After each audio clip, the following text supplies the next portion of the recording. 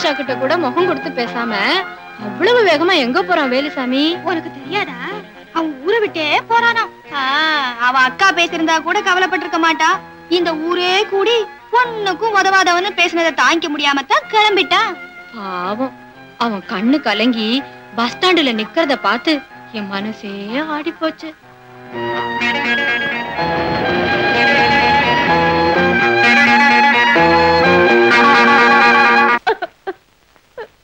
என்ன இப்படி தவிக்க விட்டுட்டு போயிட்டானே. ஒரு வார்த்தை கூட சொல்லலையே பட்டாளத்துல போய் சேர்றேன்னு. நீங்க ஒண்ணும் வருத்தப்படாதீங்கம்மா, எல்லாம் நல்லபடியா நடக்கும். அதுக்கு இல்ல தம்பி, என் மனசு ஆறலப்பா. அக்கா தம்பிங்கிற உறவு அதுக்குள்ள விட்டு போயிடும். வெள்ளத்தாயி, என்னடி ஆச்சு? அடி சொல்லடி. அடி அம்மா, அடி அம்மா, தாயே என்னடி ஆச்சு? சொல்லு, பாட்டிக்கு உடம்பெல்லாம் ஆடுதாடி. அடி சொல்லடி, அடி சொல்ல. வெள்ளத்தாயிக்கா, இப்படி ஒண்ணு கிடக்க ஒண்ணு ஆயிப்போச்சேக்கா.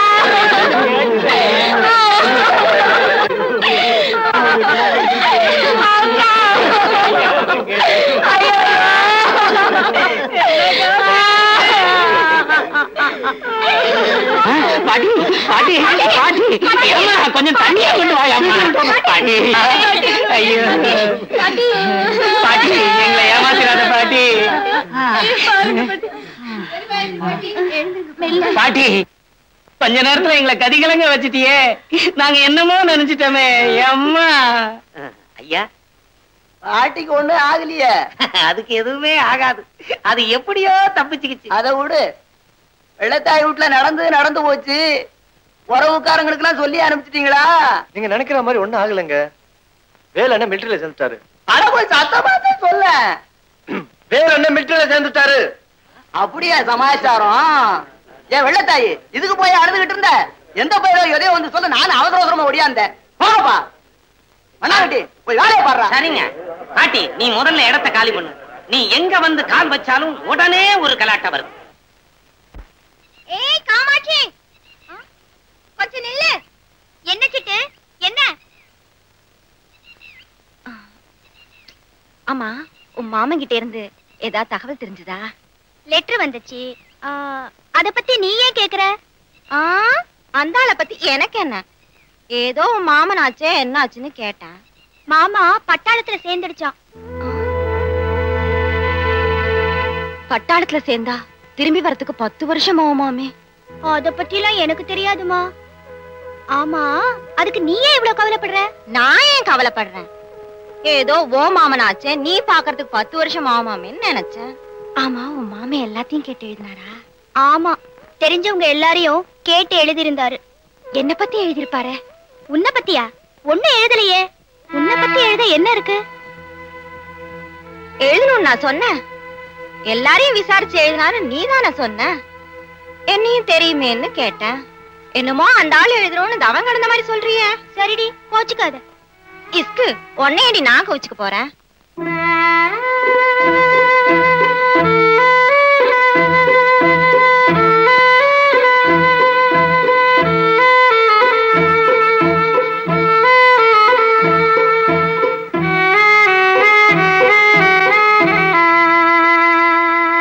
பூவே, இளைய பூவே, பரந்தரும் வசந்தமே, மலர் மீது தேங்கும் தேனே, எனக்கு தானே,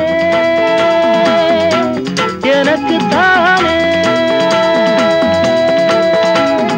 பூவே, இளைய பூவே, பரந்தரும் வசந்தமே, மலர் மீது தேங்கும் தேனே, எனக்கு தானே,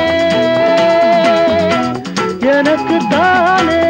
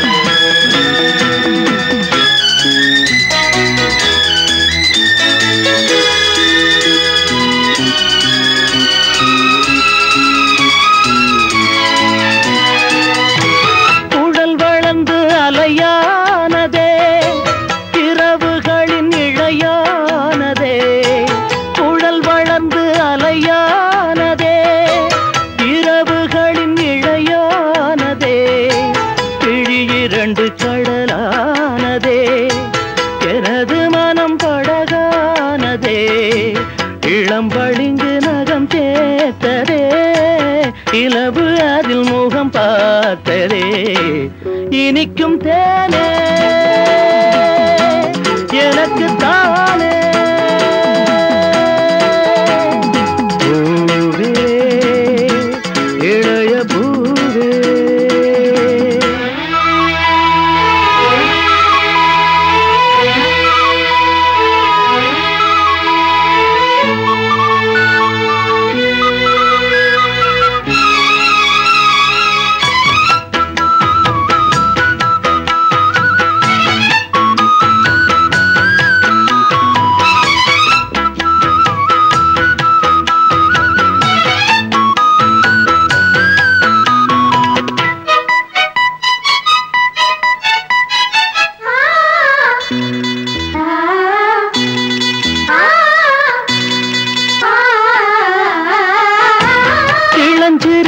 ருசியானது அது கனிந்து இசையானது புயல் மகளின் குரலானது இருதயத்தில் மழை தூவுது இருபுருவம் இரவானது இருந்தும் என்ன வெயில் காயுது இனிக்கும் தேனே எனக்கு தானே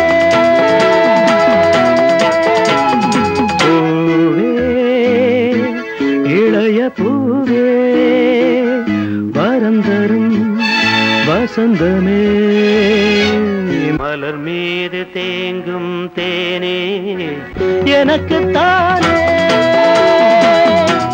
எனக்கு தானே எனக்கு தானே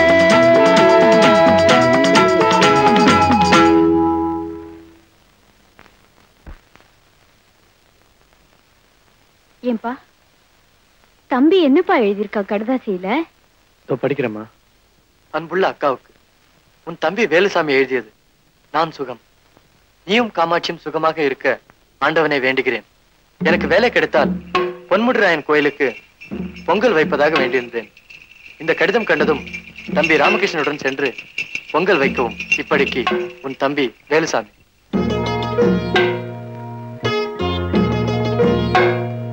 சாமி கடவுளே, எங்களெல்லாம் நல்லபடியா காப்பாத்து.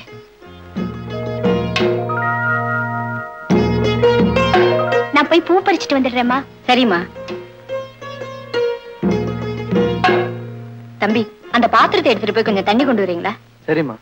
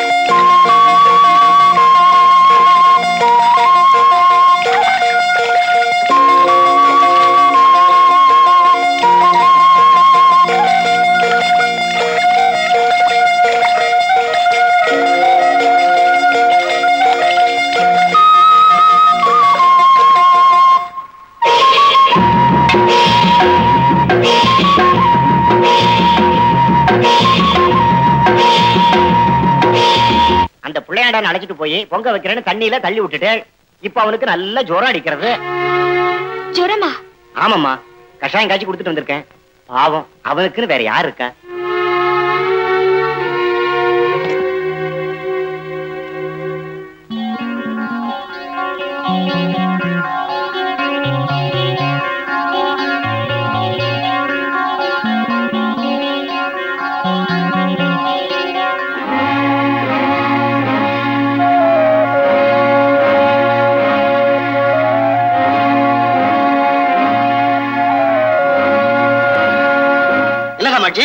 என்ன உடம்புக்கு ஜுரங்க?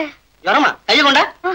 எனக்கு இல்லைங்க, எனக்கு ரொம்ப வேண்டிய ஒருத்தருக்கு, அதுக்கு மருந்து வேணும். வியாதிஸ்தரை பார்க்காம எப்படிமா மருந்து கொடுக்கறது? ஜுரம் எதனால வந்துச்சு? தண்ணியில விழுந்ததுனால.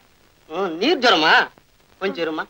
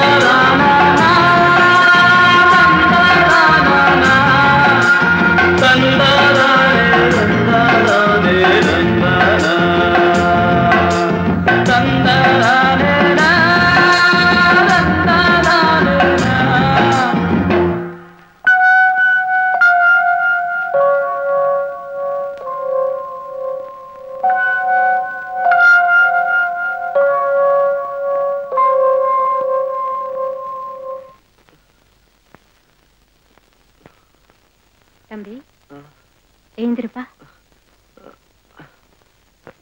பாத்துப்பா, முள்ளமா. இப்ப உடம்பு எப்படி பாருக்கு? பரவாயில்லைங்க. கஞ்சி கொண்டு வந்திருக்கேன், கொஞ்சம் கஞ்சி சாப்பிடு. வேண்டாங்க, இப்பதான் ரொட்டி சாப்பிட்டேன். கஞ்சி சாப்பிட்டாதான் உடம்புக்கு தெம்பு வரும். சாப்பிடு.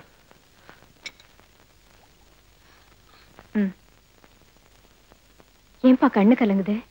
உடம்பு ரொம்ப வலிக்குதா? இல்லம்மா, பிறந்ததுல இருந்து தாய் தகப்பனை பார்க்காதவம்மா நான். உங்க கைனால இந்த கஞ்சி சாப்பிடுறது நினைச்சா என்ன பெத்த தாயே நேர்ல வந்த மாதிரி இருக்கு. உங்க அன்பையும் ஆதரவையும் பார்க்கும்போது நான் எப்பவுமே நோயாளியா இருக்கணும் போல தோணுது. அப்படியெல்லாம் சொல்லாதப்பா, ஏழைக்கு ஏழைதான் ஆதரவு. விளையாட்டுத்தனமா சுத்திட்டு இருந்தப்போ நான் சொந்த பந்தங்களை பத்தி கவலையே படல. ஆனா நோயின்னு படுத்த போதுதான்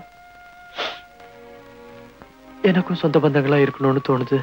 இப்படி மனசொடிஞ்சு பேசாத தம்பி, உனக்கு சொந்தம்னு சொல்லிக்க நாங்க இருக்கோம்.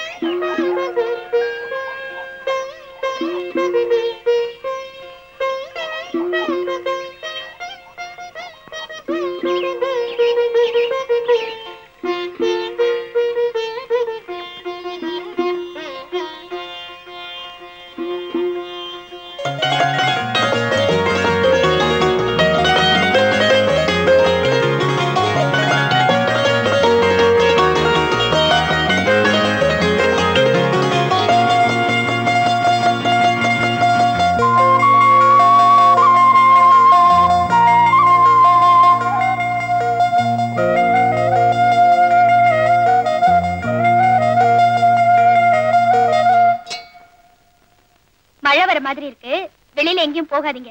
திரும்பவும் காய்ச்சல் வந்துட போகுது.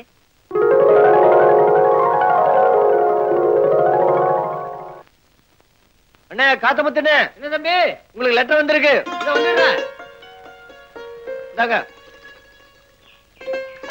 காத்தமுத்து மாமா, என்ன காமாட்சி? எங்களுக்கு ஏதாவது கடுதாசி வந்திருக்கா கேளுங்க.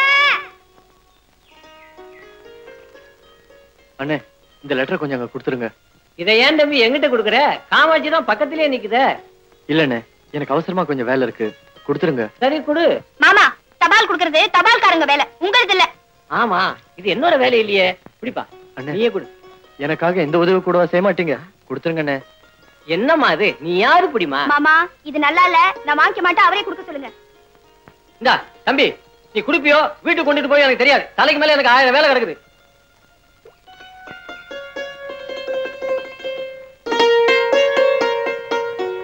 காமாட்சி, உங்க மாமா லெட்டர் எழுதிருக்காரு.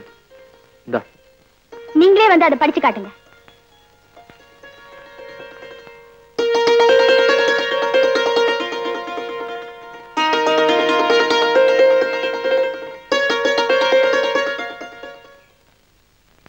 எங்க நான் லெட்டர் படிச்சுட்டு நீங்க பதில் சொல்லாம இருக்கீங்களே?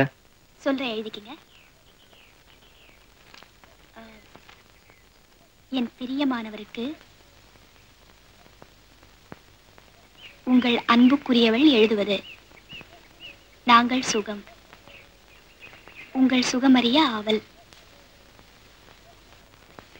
நான் இப்போ தினம் தினம் உங்களை தான் நினைச்சுக்கிட்டு இருக்கேன். உங்க அன்பான பார்வையை நினைச்சு ஏங்கிக்கிட்டு இருக்கேன். என்னால ராத்திரியில தூங்க முடியாது. காரணம், நான் தூங்காம காண்ற கனவுல நீங்க தான் வரீங்க. பகல்லையும் சுய உணர்வோட இருக்க முடியல. காரணம், என் மனக்கண் முன்னால உங்க முகம்தான் தெரியுது. என்னோட கண்ணிலையும் கனவுலையும் உள்ளத்துக்குள்ளேயும் உணர்ச்சிகள்லையும் நிறைஞ்சிருக்கிற உங்களை அடிக்கடி பார்த்துக்கிட்டே இருக்கணும் போல இருக்கு. என்ன மறந்துடாதீங்க. எத்தனை ஜென்மம் எடுத்தாலும் நீங்க தான் என் புருஷன். நான் தான் உங்களுக்காக எப்போதும் ஏங்கி காத்துக்கிட்டு இருக்கிற மனைவி. இப்படிக்கு உங்களையே எண்ணி உயிர் வாழ்ந்து கொண்டிருக்கும் உங்களோட காமாட்சி.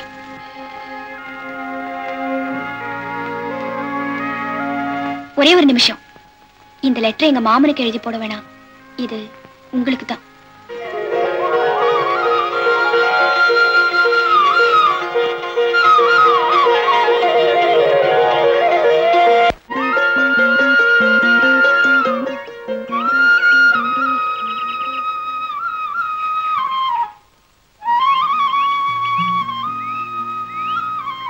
என்னையா வராடு போராடு கூட தெரியாம உட்கார்ந்துட்டு இருக்கிற?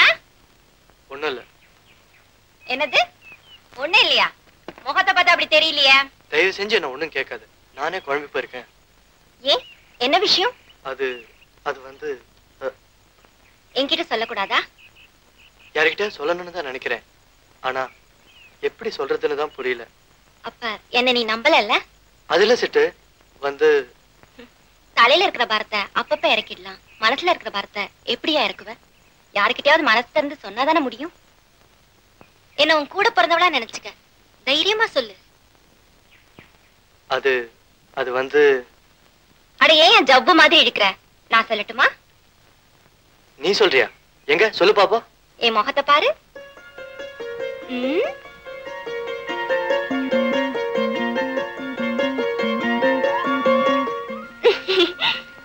சொல்லட்டுமா?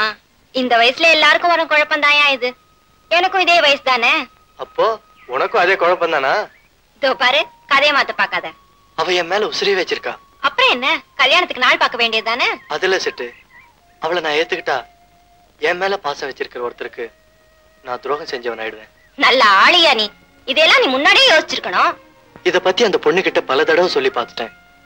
ஆனா அவளோ நீங்க இல்லன்னா நான் இல்லன்னு ரொம்ப பிடிவாதமா இருக்கா. அவ என் மேல உசிரியே வச்சிருக்கா. நானும் தான். இந்த விஷயம் மத்தவங்களுக்கு தெரிஞ்சா என்ன நடக்கும்னு தான் நினைச்சு கூட பார்க்க முடியல. ஒரு பொண்ணு ஒரு ஆணை லேசில மனசுல ஏத்துக்காதியா. அப்படியே ஏத்துக்கிட்டாலும் அவ கட்டையில ஏற வரைக்கும் அவனை மறக்கவும் மாட்டா. அந்த பொண்ணுக்கு இருக்கிற துணிச்சல் ஆம்பளை உனக்கு இருக்க வேணா? யோ, தைரியமா இருயா. அந்த பொண்ணை ஏத்துக்கையா, கைவிட்டுறாத. அது ரொம்ப பாவம்.